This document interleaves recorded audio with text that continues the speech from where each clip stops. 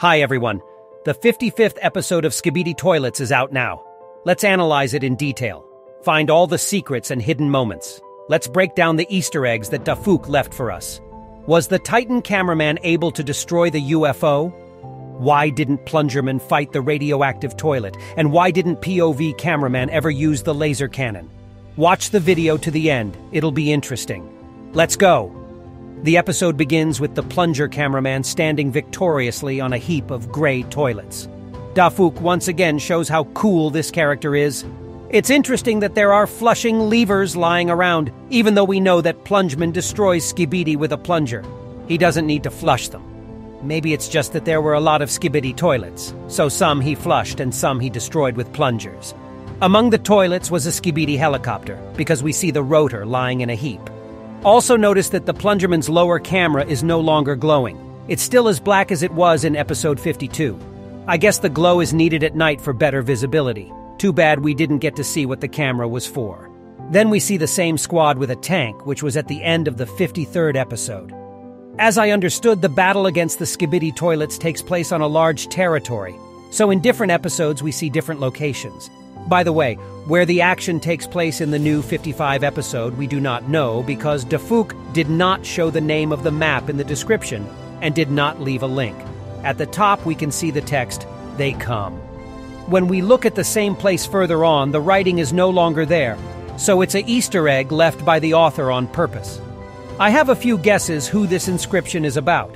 It could be about the speakermen. We've seen them less and less in recent episodes. Maybe they'll come back and we'll see the alliance together again. For now, the cameramen are mostly fighting the Skibidi. I explained in detail about where the speakermen disappeared to in another video. Check it out after watching this video. The second assumption is that the TV men will return with the repaired Titan Cinema Man. It is also possible that it is about both speakerman and TV man, because Titan in episode 44 joined the speakers and symbolically united the two races into one. It's also possible that it's about G-Toilet and the infected Speakerman. They too were probably improved by Skibidi scientists, because we haven't seen them for a long time. And it's possible that Dafuk is referring to a new species of cameraman. We saw a similar inscription in episode 52, along with the appearance of the camera woman. Maybe we'll see her with her friends in the new episode. Anyway, someone is coming, which means we are looking forward to something interesting in the new episodes. The Skibidi helicopters that attack the cameramen once again have white eyes. We're seeing more and more of these Skibidi.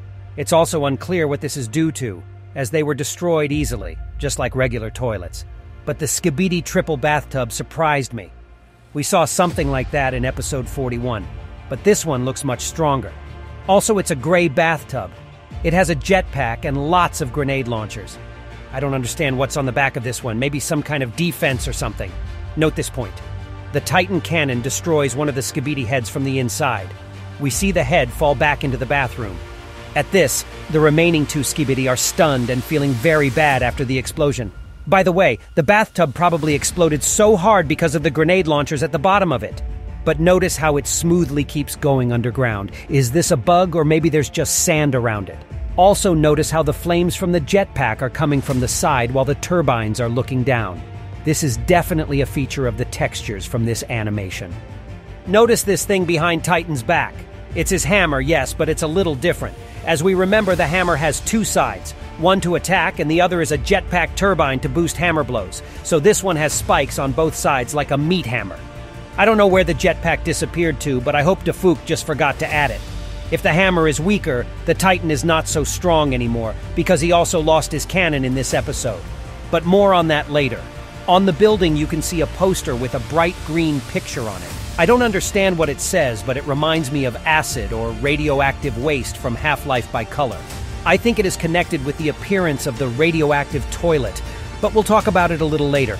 Note the Skibidi UFO that destroys the engineer's helicopters. He still doesn't teleport in the same way. In episode 53, where he appeared for the first time, we have already talked about the fact that he does not teleport, but flies very fast. By the way, one of the helicopters is shot, and the rotor comes off. Titan immediately decides to help the engineers and flies out to fight Skibidi UFO.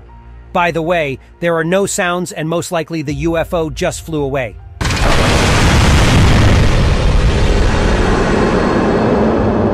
I think the only ability Titan has that can destroy the Skibidi UFO is the magnetic arm. If you magnetize it, it's unlikely to fly away. By the way, check out that blue glow behind Titan Cameraman's head. I really hope it's not a parasite, because we remember that parasites give off a similar electric glow when they infect someone. It's more of a similar color to the camera woman's glow, and it's very possible that she's controlling Titan Cameraman. I think we can make a video about Titan. If you want it, write in the comments and I'll be sure to do it. And at this point, notice that there is no black trace left after the Titan. It appeared right in its place by itself. And this is where I got really upset. I had suspected the TV men of betrayal for a long time and recently decided that they were fine. They were still helping the cameramen. But then, why does one of the Skibidi mutants have the ability to teleport? Moreover, he doesn't just teleport, he also creates a black cloud around himself like the TV men. I don't think that technology could be stolen that easily. Maybe some TV men have been taken hostage by the Skibidi Toilets. Then I'm not surprised that Skibidi scientists could steal this technology and use it in one of his crazy inventions. So meet the radioactive acid Skibidi skull. I am shocked by this one. The cameraman's guns have no effect on this monster at all. What's more, the acid pouring out of its mouth melted the tank.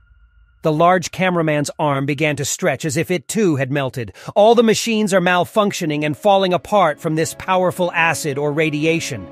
By the way, you can clearly see in the beginning that the Plunger Man is a robot.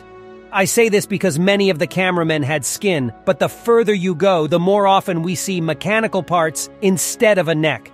Perhaps they were once human, but that's a topic for a different video. Remember that this squad in episode 53 had red lights on their guns. I assumed that the guns would be combat weapons because the guns that paralyze with a blue beam had blue lights. But it turned out that these guns also shoot a blue paralyzing beam. So the red lights indicate that the gun is off. Back to the radioactive toilet. When he turns, you can see a red tube instead of his neck. I'm pretty sure he's not alive, he's completely robotic. He has mechanical prosthetics attached to his bones that are supposed to move by remote control. There's probably electronics in his neck and a tube to pump waste out of a barrel. This barrel is just connected to a toilet, which is where the tube extends from. There are 2 more barrels underneath, possibly empty, possibly filled with a toxic substance. So if you destroy it and damage the barrels, everything around it will start to melt. His skull disappeared somewhere when Titan fired the cannon at him. I think it just broke off since this whole structure looks pretty flimsy. Notice that Titan Cameraman's cannon malfunctioned. Maybe it's because he shot it too close. Maybe it's because of that writing we noticed in episode 51, and Titan did something wrong. A more likely possibility is that the cannon also started melting from exposure to the poisonous vapor on the tank. It didn't just catch fire, it also started glowing blue. The Titan took the cannon off his arm too easily, as if it wasn't attached at all. But unfortunately, the cameraman now had one less weapon. I hope his hammer is okay. You can also notice that Titan now has no flash, although he had one earlier. His main camera was also white before, but now it's black. This shows that he is improved with new, more durable materials. Now note that the POV cameraman never once shot at any enemy. All of his partners attacked Skibidi, and he just walked and watched. Also, he didn't run away with the others from the radioactive Skibidi Toilet. Could be the POV cameraman scientist, or maybe a traitor. One of those who was not happy about Titan's appearance in episode 50. It's also possible that it's just to give us a better view of what's going on in this episode. Even so, last episode we saw a POV cameraman firing such a cannon. Either way, I'm enjoying what's going on in the new episodes of Skibidi Toilet more and more. If you want to watch my theories and new episode analysis, then subscribe to the channel so you don't miss new videos. Don't forget to watch the video about the speakermen disappearing if you haven't watched it yet. And that was me, ISOTOILET. See ya!